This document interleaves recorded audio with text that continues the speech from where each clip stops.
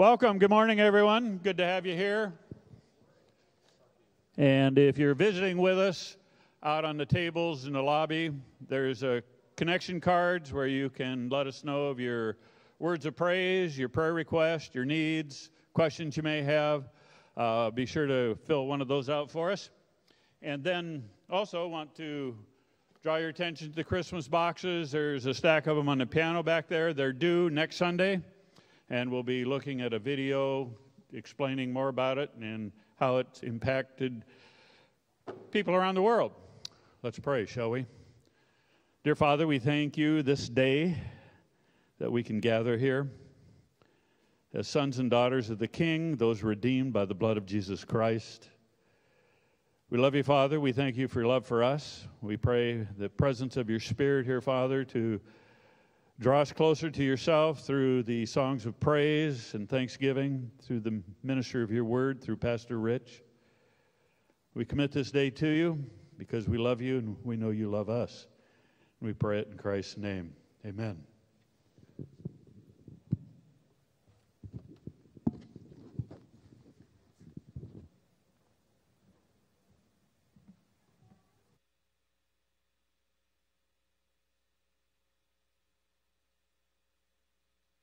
Hello, my name is Kojo. I was raised in a family of 9 in a very poor town in Ghana. We live in a clay house. I remember going to school with no money, food, and I remember in grade 4, 12 years old, I was in class when all of a sudden there was a loud noise. What we saw was Operation Christmas Child. They were in our school. They told us Jesus loves you because the Bible tells you so. And after the message, they gave us the box. As soon as I got my box, I took my books, my bag. I just left to the house, ran home. And when I got home, I showed it to my family. And we opened it, and to my amazement, I had a yo-yo, toy car, pencils, and I just can't say how grateful I was. Whenever I rode that yo-yo, I remember Jesus loves me because the Bible tells me so. And what I would say is thank you as you are doing this ministry. It means a lot to me because the seed of God was sown in my life. And I'm here today because of the good work that you started with this ministry. And God has blessed me through that box. And I can't end without singing my song. Jesus loves me, this I know, for the Bible tells me so. Little one to him belong, they are weak, but he is strong. Yes, Jesus loves me, oh yes, Jesus, he loves me. Yes, Jesus loves me, the Bible tells me so. Thank you. I believe that, amen? Amen. How many of you guys have been involved with Christmas Child in the past? Awesome. Yeah, if you guys haven't, I'd encourage you guys to either ask about it if you have questions or just grab a box. It's got instructions in the box, correct? Yeah, so if you guys haven't been involved, I encourage you guys. It is an incredible ministry, and it's obviously making an impact around the world. So it's a simple thing we can do, very low commitment level for us, and a very high impact for these guys and kids. So, yeah, I encourage you guys with that today. So with that, let's stand, and we'll begin this service with worship.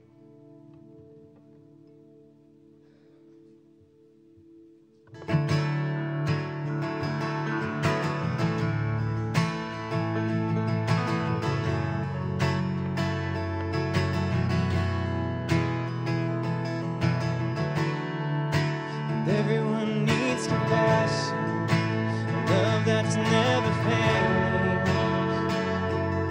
Let mercy fall on me. And everyone needs forgiveness, kindness of a Savior, the hope of nations.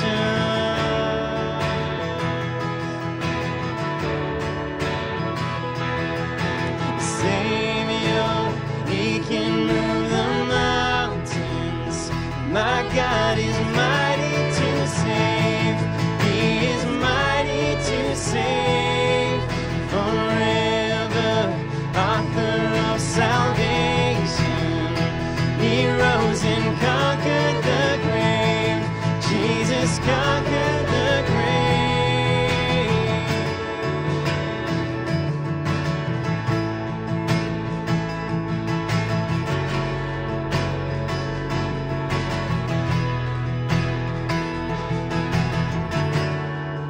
So take me as you find me, all my fears and failures.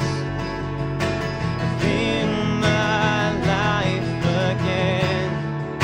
I give my life to follow everything I believe in. And now I surrender.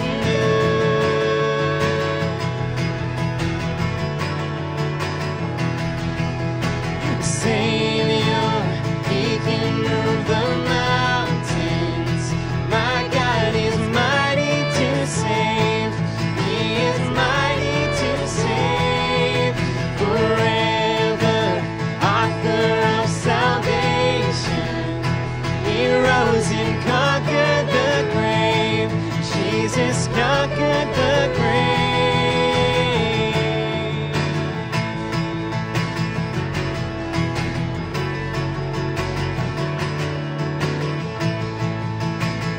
Let's sing it out today. Shine your light and let the whole world see. We're singing for the glory of the risen King. Jesus, shine your light and let the whole world see.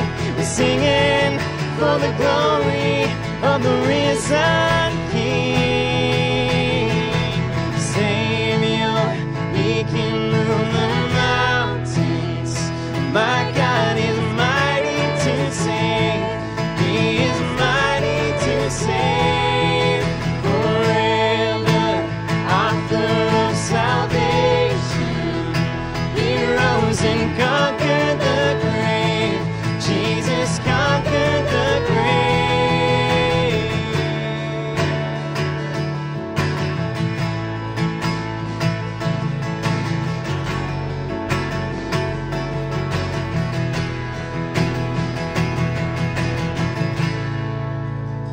Amen. Amen.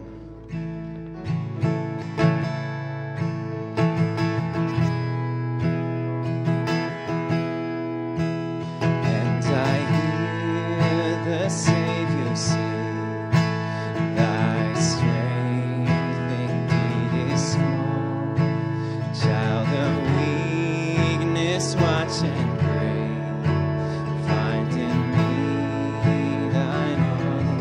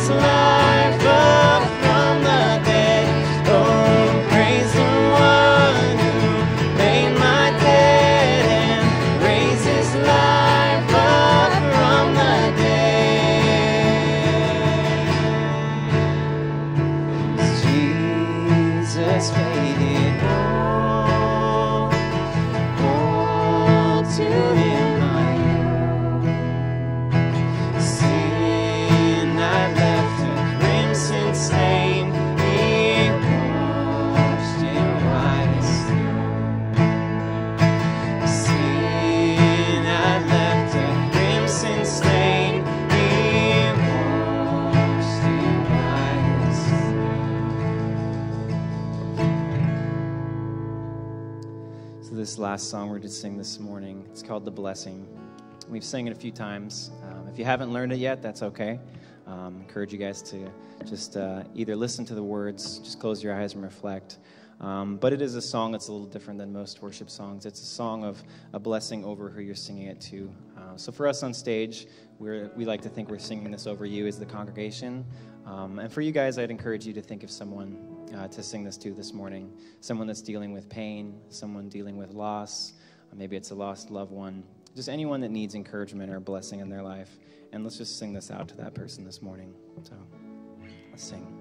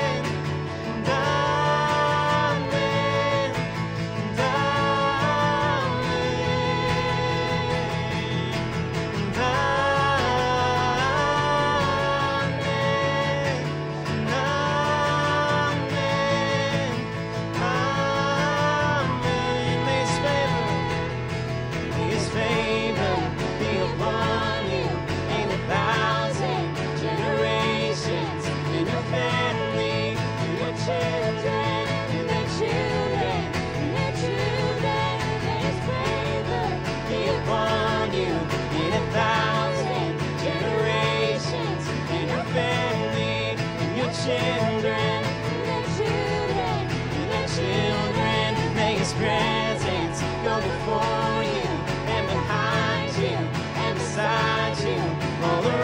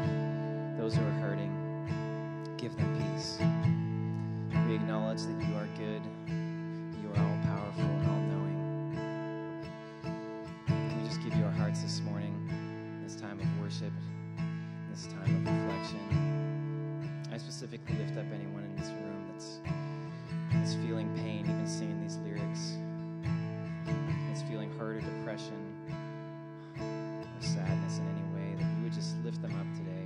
They would feel your presence in this room. They would feel met in a special way in this place. Pray you'd use us as a family to comfort, lift them up.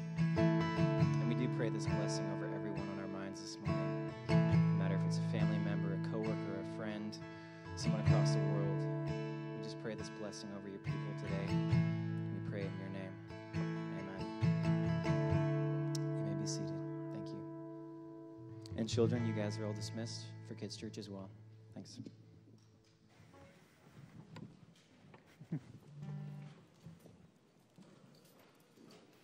Thank you, worship team. I know you all got the letter or heard, of course, that Brandon and Emily, at some point, Brandon is stepping down from his position as worship and youth leader. Hopefully you got that information. He's pursuing his interest in EMT. Eventually firefighting is a strong desire. So we really want to bless him as he goes. I was thinking of him as we sang the song.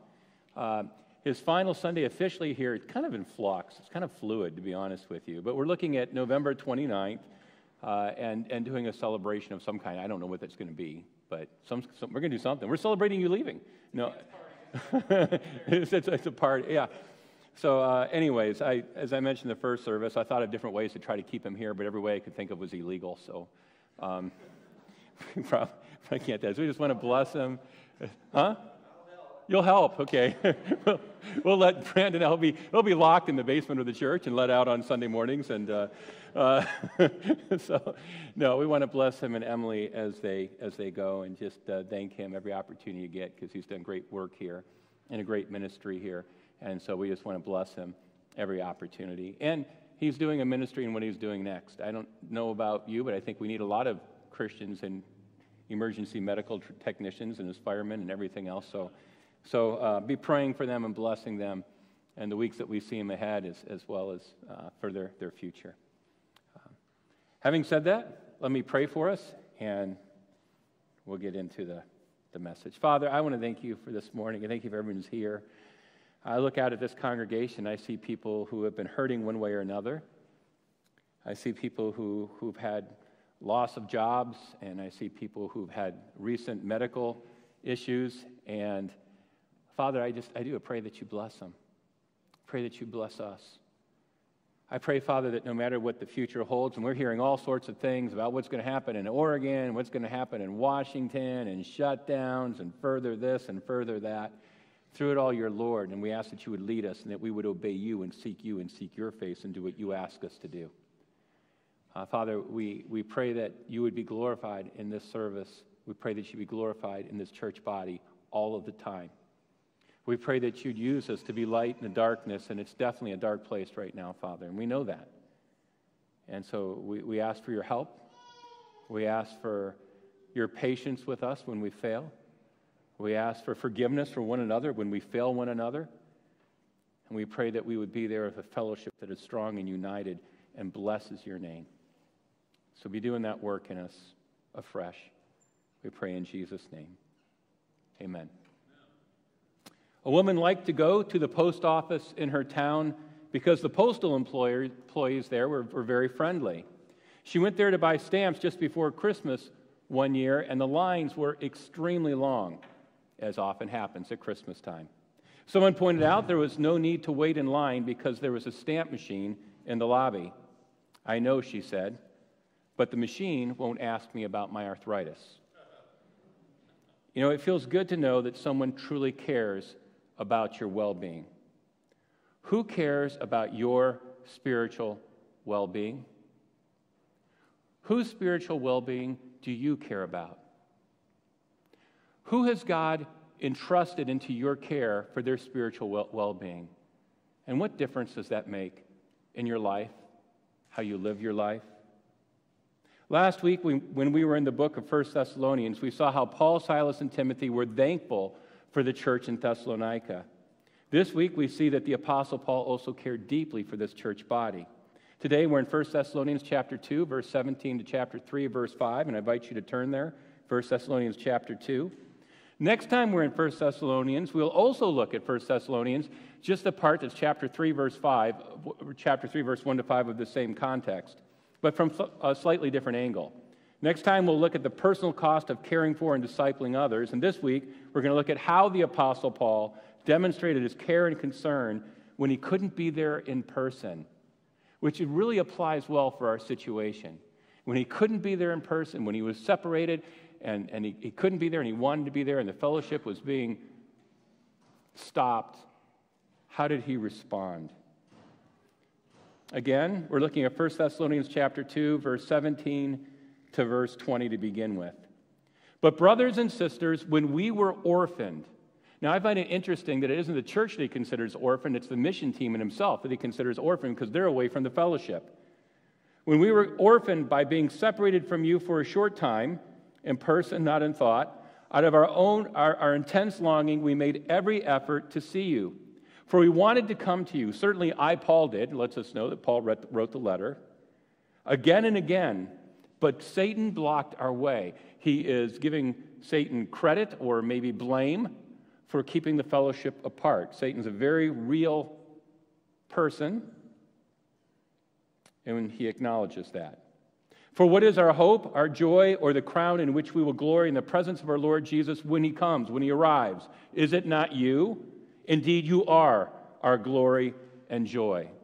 Paul's letting the church in Thessalonica know how much he longs to be with them and how much he loves them.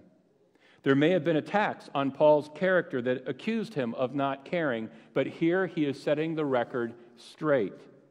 They had been separated, torn apart, literally orphaned from the church in Thessalonica. As a matter of fact, the Greek word that is used here is got orphan in the name. It's where we get the English word orphan from.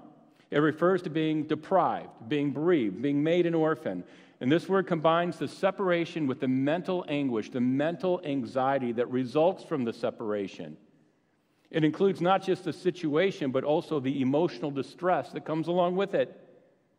So Paul may have been referring to the way he was suddenly forced to leave when he planted the church. As a matter of fact, it's likely that's what he was referring to. In Acts chapter 17, verse 5 to 10, we see how Paul's ministry in Thessalonica ended rather abruptly. But other Jews were jealous. Some had come to faith, but other Jews were jealous, so they rounded up some bad characters from the marketplace, formed a mob, and started a riot in the city. They rushed to Jason's house in search of Paul and Silas in order to bring them out to the crowd. But when they did not find them, they dragged Jason and some other believers before the city officials, shouting, "These men who have caused trouble all over the world have now come here, and Jason has welcomed them into his house. They're all defying Caesar's decree, saying there's another king, one called Jesus." Pretty serious sedition. When they heard this, the crowd and city officials were thrown into turmoil. Then they made Jason and the others post bond and let them go. As soon as it was night, the believers sent Paul and Silas away to Berea, and thus Paul was suddenly orphaned. He was taken away under cover of night quickly because of the tension and because of the problems. You need to go now, and he wasn't ready to go, and he felt separated. He felt like an orphan because he was separated from the church fellowship. Furthermore, Paul states that Satan blocked his way from seeing them again. Not only is he taken away, but he's made attempts and he cannot get back. Maybe even from Berea, initially. Satan is a real adversary working against the cause of the gospel, the cause of the discipleship, and the cause of fellowship. Do you know that Satan doesn't want us to meet together? He doesn't want us to be encouraged in the fellowship. He wants us separated. He wants us isolated because a predator picks off its prey by separating those that are weak and are vulnerable. In Ephesians 6:12, it says, "For our struggle is not against flesh and blood, but against the rulers, against authorities, against the powers of this dark world, and against the spiritual forces of evil in the heavenly realms." Whether it was through opposition from civil authorities in Thessalonica, local Jewish opposition, travel complications, illness, maybe COVID-1, I don't know, or a combination of factors, Satan was at work in keeping them apart. He did not want them to be together, and Paul was missing the fellowship of this church. Being separated and not knowing how to connect can be painful. How many of you, when we went through that time, when it started in March of this last year, and we were separated. They said, you cannot meet, you cannot be together. How many of you felt a little bit of separation anxiety? You felt the loneliness, you felt the isolation. How many of you concerned that it could happen again? At least that's what's being threatened. Well, I think we can understand exactly how Paul feels. With the thought of, I can't be there. I can't be there in fellowship. I'm concerned about how they're doing spiritually. I can't be in their presence. How are they doing? What's going to happen? And I'm forcibly separated. I think we can uniquely understand in our current situation a little how Paul might have felt. Who were the Thessalonians to Paul? Well, they're his family. And they're a responsibility. He cares about them. He knows he's supposed to nurture them. How do you do that when you can't be with them? Paul was thinking about them both in future terms and in present terms. In future terms, he was thinking of when we see Jesus face to face. In 1 Thessalonians 2, verse 19, he says, for what is our hope, our joy, or the crown in which we will glory in the presence of our Lord Jesus? When he comes, when he arrives, is it not you? And he's thinking of that day when Jesus he's going to be with you. He's going to see Jesus face to face. Whether it be a rapture or his death, he's going to see Jesus face to face. And he's going to give an account. And he's going to give an account of how he interacted with the Thessalonians. And he's thinking about that. He's thinking about that day when his work is going to be judged. Paul is anticipating the Lord's return for his people. When he comes is literally at his coming. Parousia is the Greek word that is used, the idea of arrival and advent. And this can refer to his coming at the end of the tribulation to set up the millennial reign, what we call his second coming, or it can refer to his coming at the rapture. In this case, I believe it is referring to the rapture. And the reason I think that is because in another the larger context of 1 Thessalonians, just 29 verses later, he mentions the parousia again, and he mentions it in reference of a rapture. And plus, he knows that it might happen at any time. You kind of get the idea that it could happen at any time, which fits the rapture. In 1 Thessalonians chapter 4, verse 15 to 17, he wrote, according to the Lord's word, we tell you that we who are still alive, you notice he says we, he thinks that could happen for him. He didn't know when Jesus would come back. It could happen any moment. Who are left until the coming of the Lord. There's that word parousia again, the Greek, same word, and it's used in the context of the rapture. Will certainly not precede those who have fallen asleep. For the Lord himself will come down from heaven with a loud command, with the voice of the archangel, with the trumpet call of God, and the dead in Christ will rise first. That's going to be kind of exciting, isn't it? After that, we who are still alive and are left will be caught up together. And that's the Greek word harpazo. It's where we get the Latin word rapture from. Caught up, snatched away hastily. Together with them in the clouds to meet the Lord in the air, and we'll go to be with him. And so we'll be with the Lord forever. So when Jesus returns for his people, whether by rapture or by death, we are going to give an account of our work. Paul's going to give an account of his work. His work is going to be evaluated. And this has the Bema Seat judgment in view. At the Bema Seat, the believer's work will be evaluated. Now, don't get me wrong, this is not a salvation issue. All believers pass out of condemnation and into eternal life based on Jesus' work on the cross on their behalf. It's based on him alone, his work alone, by faith alone. Grace alone, by faith alone, in Christ alone. All believers pass out of condemnation. This is not a salvation issue. This is not a judgment issue. In John 5:24, Jesus even said, very truly I tell you, whoever hears my word and believes him who sent me has eternal life and will not be judged or condemned. He's crossed over from death to life. So if you're following Jesus, you are saved. It's not a salvation issue. That will never be judged. You've crossed over from death to life. You are not going to be under condemnation. But there is a judgment of each believer's work at the Bema judgment. In 2 Corinthians 5:10, in the context clearly talking to believers, Paul wrote, for we, he put himself in there, must all appear before the judgment seat. That's Bema for seat. The Bema of Christ. Now, there's going to be a judgment that comes at the end of the millennium after the 1,000-year reign. Revelation 20, verse 11 to 15 talks about that's the great white throne judgment. That's a judgment of unbelievers. We don't want to be there because that does not end well. But for the Bema Seat judgment, that's evaluating our work when we see Jesus face to face. For we must all appear before the judgment seat of Christ so that each of us may receive what is due us for the things done while in the body, whether good or bad. So it's looking at the issue of rewards. Now, in our passage, Paul envisions Jesus evaluating his ministry work. He is in the presence of Jesus, giving an account, and including in that account is how he has interacted with the Thessalonians, how the Thessalonians have grown, and the work that has been done. So we need to realize that our work will be evaluated. Our gifts and talents and how we use them will be evaluated. What is your work for the Lord? What are your gifts and talents? Are you hiding your talents, or are you putting them to good use? Now, this is important because we live in a consumer mentality in the U.S., and we need to ask ourselves if we're using our talents to glorify his name so we will hear, "Well done, good and faithful servant." Isn't that going to be amazing if you stand before Jesus and he looks at you and he says, "Well done, good and faithful servant"? I don't think there'll be a dry eye that comes across that situation or that time. That's going to be a powerful time. I want to hear that. So where are you at in this? Because it's an important question. If you're a sincere follower of Jesus, your salvation is not in question.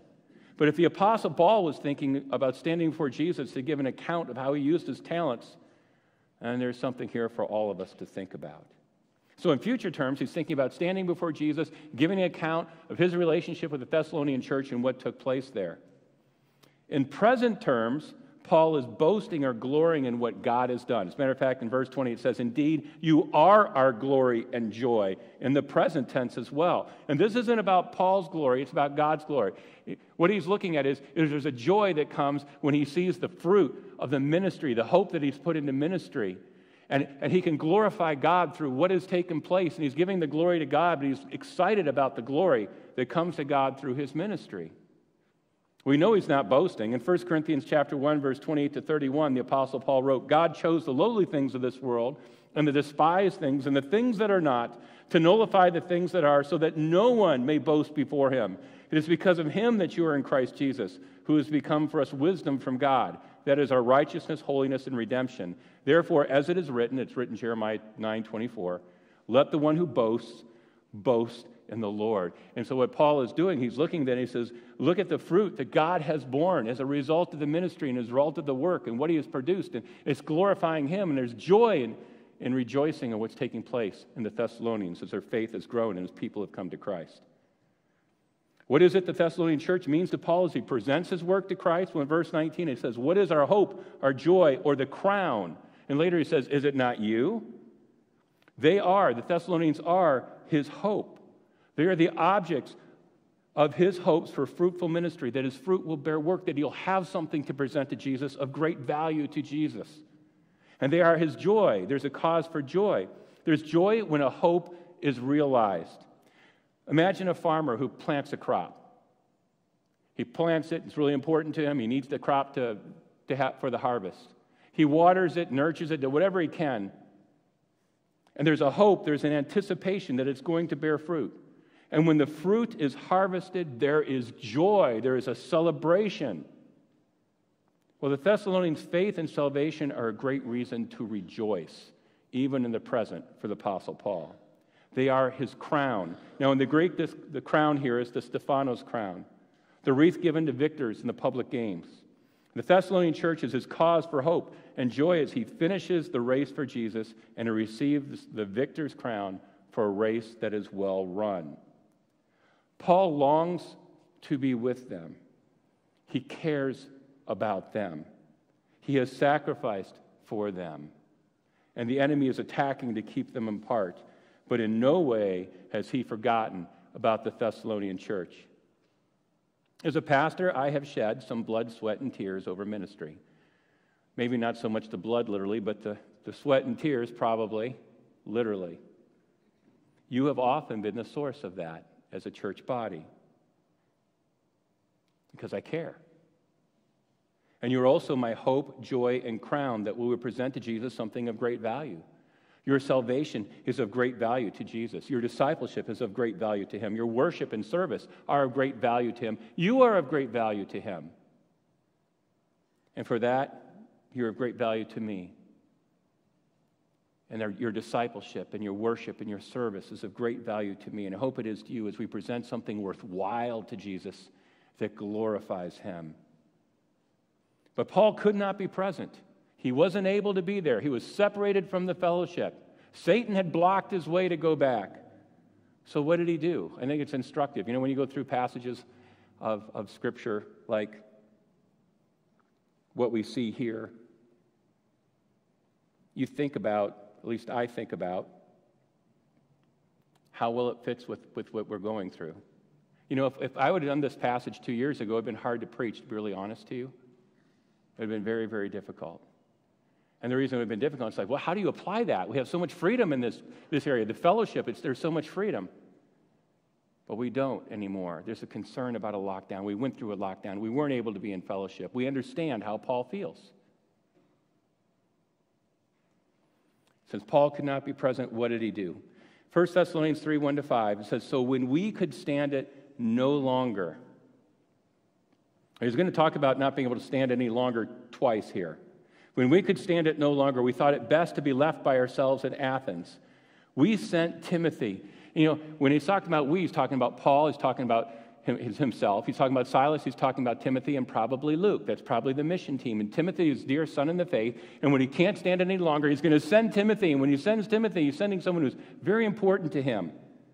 So we can stand it no longer. We thought it best to be left by ourselves in Athens. We send Timothy, who is 1, our brother, and 2, co-worker in God's service and spreading the gospel of Christ, to strengthen and encourage you in your faith so that no one would be unsettled by these trials.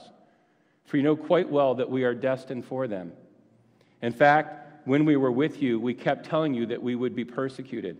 And it turned out that way, as you well know. For this reason, when I could stand it no longer. I love these ways it switches from we to I. I just couldn't stand it any longer. I sent to find out about your faith. I was afraid. What's he afraid of? I was afraid that in some way the tempter had tempted you and that our labors might have been in vain. He's afraid that somehow Satan's come in and he's tempted you, and as a result, their faith may be shipwrecked. So what is Paul's response to the separation? Well, there's several things. One of the things is to send Timothy. And this is an important principle in ministry. We do not serve alone. We are co-workers. And if we can't be there, we can send someone in our place who can. You know, in our church, we have a care team. Pastor Tad is a part of that care team. Pastor Nathan's part of the care team. I'm a part of the care team, although they do a lot more work as far as organizing it. And then we have people in the church body a part of the care team. What I love about the care team is that since this church has a lot of different things going on, and we can't get to everything, and we can't meet all the pastoral needs that are there, we need to do it together as co-workers. And the care team is an extension of pastoral staff and an extension of myself. When they go to the hospital, which I wish we could do, we can't do right now, but when they go to the hospital, when they go do a visit, when they pray with someone, it's an extension of me going. And when I go, it's an extension of them because we're in this together. We are co-workers in ministry. We also had a call team during the shutdown. I loved the call team. I love the fact that we had all these things going on, and we don't know who's hurting in what way. And so we had a call team calling different people, finding out where are the greatest needs. Who should we be praying for? What needs do we need to address? And just caring for the church body. And as they went, I went. It's an extension of me, and I was an extension of them. When Paul wanted to be there but couldn't, he would often send Timothy as an extension of himself. He had sent Timothy to encourage and strengthen believers in Corinth, in Ephesus, in Philippi, and here in Thessalonica. Notice he did not just send anyone, he sent Timothy. He sent the best and dearest representative he had available. Timothy is a brother, a sincere follower of Jesus. A necessary requirement of anyone we send is that they are a sincere follower of Jesus, that they have the same heart for God that we have, and Timothy had the same heart for God that Paul had. He also is called a co-worker in our text in God's service. He was Paul's representative serving God's interest and not his own. He went to serve the church body with the same heart for the church body that Paul had. And we need to send people who have the same heart for the church body that we do. You know, a shepherd doesn't send a wolf to care for the sheep. Timothy was sent for the purpose of strengthening them in the faith. He had the same heart as Paul did for the mission. When my nephew went to college at Boise State University, I want to do what I could to strengthen him in his faith. And we met here in Washougal, and I was to drive him to Boise State University. And on the drive out there, he had so many questions about Scripture. He said, Uncle Rich, he goes, you're a pastor, and I know you like apologetics and all that kind of stuff. Can you answer some questions? And the entire time down, he just drilled me with questions. And that night when we got there, I stayed there overnight, and I was leaving the next day. And we just talked about God the entire time. He was so hungry to know more and to grow in his faith. And then I had to leave him there with liberal professors and people who did not necessarily have his best interest in mind nor his spiritual maturity in mind. So I asked him if, when I got home, I could call a couple campus ministries and have them stop by to see him. And he said that would be great. So when I got home, I called a couple of those ministries and gave them his name and his dorm number. I talked with some of these campus ministry leaders, and they were faithful to follow up.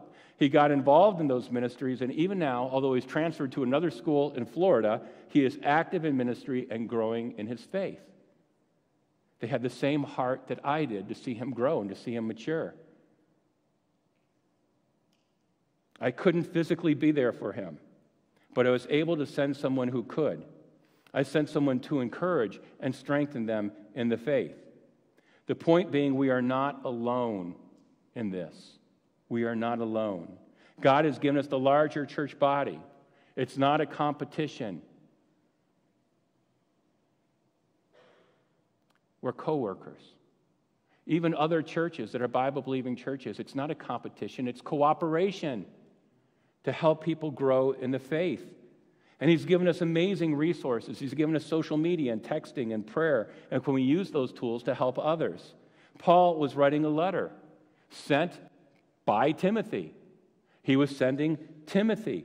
He was using resources. He was praying. He was showing concern. He was doing whatever he could do in this separation to bless these people, to help them, to encourage them in the faith and protect them. Who is in your care? Who has God entrusted you to care for? It could be a child, it could be a grandchild, it could be a coworker, it could be a friend, it could be a fellow student. Whom has God given to you? You may not be a pastor with a congregation to be concerned about, but what are you doing to make sure your children and your grandchildren and your relatives and your neighbors and your coworkers and fellow students and friends know the person of Jesus? One of my great concerns is how flippant the church can be about eternal matters. So often we're pressured to do one more school activity, one more soccer team, one more event. We get caught up in the world's priorities and seeking approval by the world, and we let the eternal destinies of loved ones slide like it's not that important. It's certainly not as important as this worldly activity that's going on. And Jesus slips in priorities to the point where maybe he's not a priority at all. You know, I've had too many times when parents come to me in a panic. You know, their child says they don't believe in Jesus anymore. They don't think that faith is true. They were raised in a Christian home. How could they think this way? And sometimes it's really tragic because they did everything right and it still happens. But sometimes there's people who come and they say, why did this happen, Pastor? We're a Christian family. They're not following in our tradition. I don't say it, but I'm thinking, and you've been to church 5 times this year. And they're involved in all these activities. And even as I asked them, well, how often do you pray together? How often do you bring up Christ? Well, they don't. But we're Christian. It's like, well, what you've basically done, I don't tell them this, but I'm thinking, is you've trained them to make Jesus the lowest priority. You've trained them to think that Jesus is unimportant. Because evidently he is. So if you feel like the priority of Jesus is becoming lower and lower and lower, you know what one good thing about COVID is? It sets up a good restart, right? It's a good restart. It's a good reset for our priorities. Because I'm hoping and praying someday we open back up again. And when we do, the world will flood in with all these activities that you can do. And with all those activities, then Jesus will be lowered and lowered and lowered to a smaller and smaller priority. And I hope one thing we learn from this is that he needs to be highest priority. And he's put as the highest priority, and he stays as highest priority. Because you want to know something? I've been a pastor for a while now. I've been a lot of people at their deathbed. I have yet to have one person say, Pastor, I wish I would have played on one more soccer team. Never happened. Not even close. It's usually, I wish I would have invested more in godly things. I wish I would have known Jesus better. I wish I would have impressed this upon my children. I hear that a lot. I've never heard one person say, boy, I wish I had played one more basketball game. I wish I would have played one more soccer team. I wish I had been involved in one more worldly event. It has never happened. So how is it when we die that when we understand what is most important, when it's at the end of our life, that all of a sudden we commit to a higher priority in Jesus? Let's make sure our priorities are right and that Jesus is highest priority now. We need to prepare our loved ones and people God places in our path for the trials that will come, and they will come. In 1 Thessalonians chapter 3, verse 3 to 4, Paul had sent Timothy to strengthen the Thessalonians in faith. He said, so that no one would be unsettled by these trials. For you know quite well that we're destined for them. In fact, when we were with you, we kept telling you that we would be persecuted. And it turned out that way, as you well know. Trials and persecution will come. We're actually promised that. 2 Timothy 3:12 says, in fact, everyone who wants to live a godly life in Christ Jesus will be persecuted. John 16:33, Jesus said, in this world you will have trouble. It doesn't say you may have trouble, you will have trouble. How many have had some trouble in this world? If you're not currently experiencing trouble, you will very soon. There's a lot of trouble in this world. But Jesus says, but take heart, I have overcome the world. And we understand that both God and Satan work in trials. Paul said, Satan's prevented us. I'm fearful of what he might have done in tempting you. But God works in trials too. Now, God's goal in trials is that we become more like Christ. James 1:2-4 says, consider it pure joy, my brothers and sisters, whenever you face trials of many kinds, because you know that the testing of your faith produces perseverance.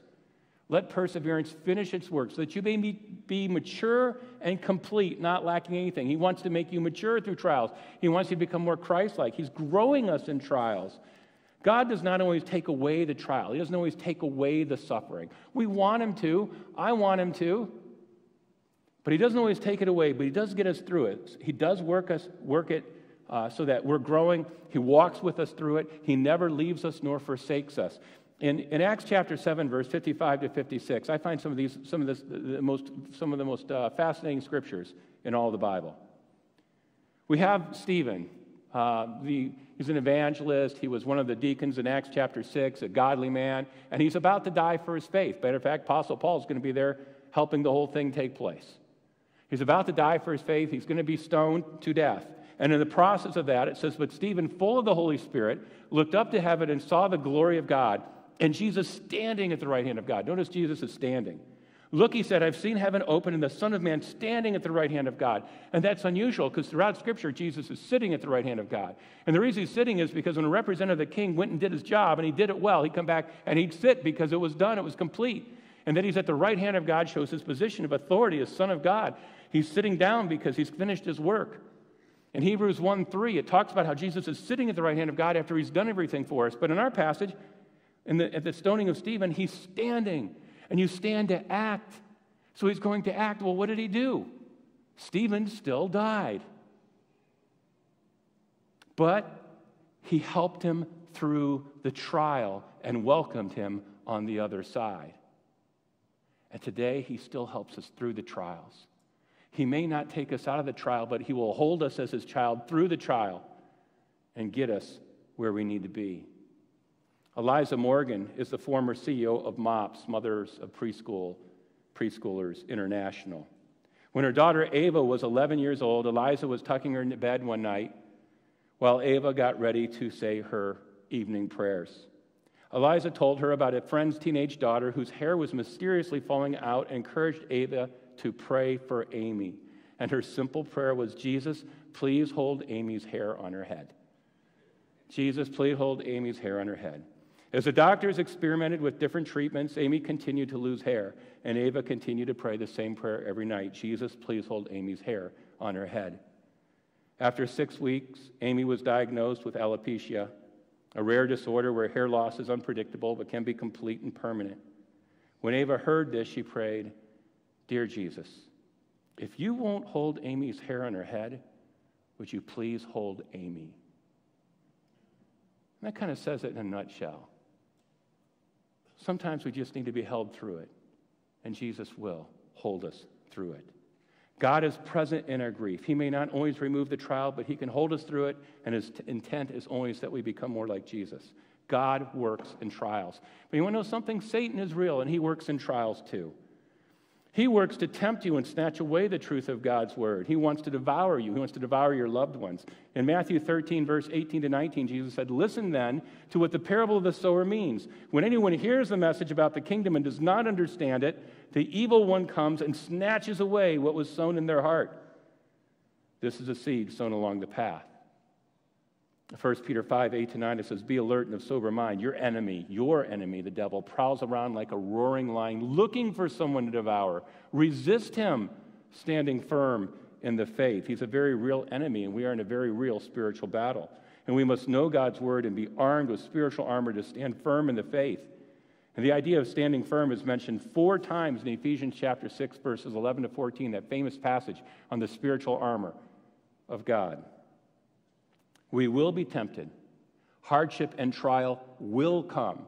You may be in a trial right now. You often are, I am sure, of some kind or another. Well, Satan even tempted Jesus in the desert. In Matthew 4, verse 1 to 11, the Holy Spirit takes Jesus away in the desert where he doesn't eat for 40 days. He's hungry. You could say it's a form of trial. Satan comes to tempt him. And Jesus responded with the truth of God's word again and again. And when he went through another trial in the Garden of Gethsemane, he did it again. He's praying. He's going to the Father. He's trusting in him. We should use his word as well and go to the Father. In 1 Thessalonians chapter 3, verse 5, it says, "For this reason, when I could stand it no longer," I love Paul's pain in this, "I sent to find out about your faith." He's freaking out a little bit about their faith and what might be happening. "I was afraid that in some way the tempter," that's what he calls him, "had tempted you and that our labors might have been in vain." In other words, this is too precious. We can't lose this. We can't lose this to the enemy. So this is not a time for inactivity. I don't know what's going to happen this week. I don't know what they're going to try to shut down, what they're not going to try to shut down, but they can't shut down the fellowship of God. They can't shut down your heart for Jesus. They can't shut down your work for Jesus and how you can help someone who might be hurting. It's not a time for inactivity. A predator is on the loose. He is active, and so we must be as well. You know, if there were a lion walking the streets of Washougal picking people off, and you knew that, you'd probably look a little bit more when you went out in the streets. Be aware of that predator. You might keep your children a little bit closer to you. We have a predator who's actually more dangerous. You know, Pastor Nathan sends out emails to staff of pedophiles who register when they enter the area. The safety team and various leaders are alerted for the safety of our children. That's what we do when we know there's a threat. We're on alert. We're standing guard. We're prepared. Are we prepared for the spiritual battle and a spiritual enemy? We need to show concern and protect the weak and vulnerable from the worst predator of all, the demonic. You know what? The demonic is very active. He's active in social media. The demonic, our satanic influence is active in government. He's active in media. He's active on TV shows. He's active in schools. And so we must be active as well. Paul was concerned for the church in Thessalonica. Even in physical absence, he could pray. He could send others to help. He could write to them about God's truths and protect them from the enemy. He saw them as his hope, his joy, his crown when he would see Jesus face to face. And he could point to his work that brought people to know Jesus, live for Jesus, and please Jesus. So whom has God given you to care for? Who is in your charge, spiritually speaking? Are we protecting them from the enemy and making of greatest importance, of highest importance, the person of Jesus and their spiritual growth? Because it's important. Again, on deathbeds, never heard, wish I would have played one more, wish I would have been in one more soccer team. Never heard it. Are we presenting Jesus to the world, or are we just worldly? The worst separation anxiety will be when we lose one of these precious loved ones for an eternity. So enter the fight, use your gifts, and show your love. It's important. I don't know what's going to happen in the days ahead. but it's not going to change what we should be doing. And so let's keep that in mind. Whatever happens, we stand for Jesus, who's highest priority. If things open up, Jesus is our highest priority. If things shut down, Jesus is our highest priority. And we enter this battle because there's a lot at stake. Now, you may be here and you might be thinking, well, he's talking a lot about Jesus, and maybe you don't have a personal relationship with Jesus. Why is this so important? Because eternity is at stake. God created us to be in a relationship with him for an eternity. He wants to be in a relationship with you. He wants to be one with you. But our sin separates us from a holy God. It has nothing to do with sin. He can't stand sin. It's an abomination to him. And sin isn't going to be removed by human effort. I can't be good enough. That's why Jesus went to the cross. It's an affront to the cross to say, well, I don't really need it.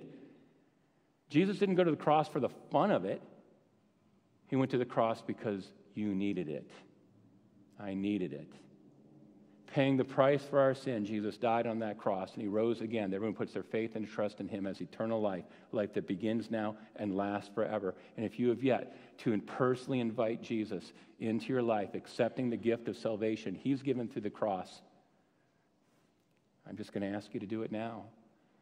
I'm going to pray, closing prayer as I always do, giving an opportunity to respond. And if you're here and you've yet to personally put your faith in Jesus, prayer is just one way to communicate it. There's no magical incantation. It's not about a prayer. It's about a relationship with Jesus, about the work of Jesus on the cross. And if you haven't personally done so, this is an opportunity that God is presenting. And he says, I'm giving you this. Please take it. And if you're ready to take it, pray along with me right now. Jesus, thank you for dying in my place on the cross. Thank you for shedding your precious blood for me, for my sin. I need you. I want you.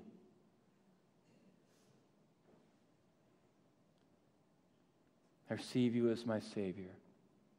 I will follow you as my Lord. And I trust you that today I am your child, and I always will be. You'll indwell me with the Holy Spirit. And I ask that you use my life, that other people would see you in me, that you'd use my life to glorify you. This I pray in your name, the name of Jesus the Christ. Amen. Would you stand with me in closing? And as I do that, I think they're all here first service, although I see Tim back there. So I'm going to ask, there's a few people that are joining us in membership, in new members. And I'm going to mention them by name. One joined us online in the first service, and that was Linda McMahon. And they were also here first service, all of them, except for Tim was here first service, but he wasn't up front. So I had Deborah Benson come up, and Jeff Hansen come up, and Cynthia Wilson. And if any of them happen to be back second service, they can come up. Tim, why don't you come up here? They'll know who you are. You kind of probably already know who he is. He's the one I know who is here. And he wasn't up here first service. So I just wanted up because I want you to know who they are. So I don't have everyone else there, but this is Tim. If you haven't met Tim, he's an amazing brother. This guy pumps me up, unbelievably pumps me up. So you do. So I just want to pray for him, and I pray for the others. And the reason I have him up, I mention it, is say hi. We can't do the regular right-handed fellowship because we're in COVID, and we're not going to do that because I'll probably go to prison for that, let alone something else. So we're going to pray and go from there. So Father, I want to thank you very much. I thank you for this church body, and I do pray that we would take very seriously the calling upon our lives that you've given us in a world. This is our time in a world that is hurting.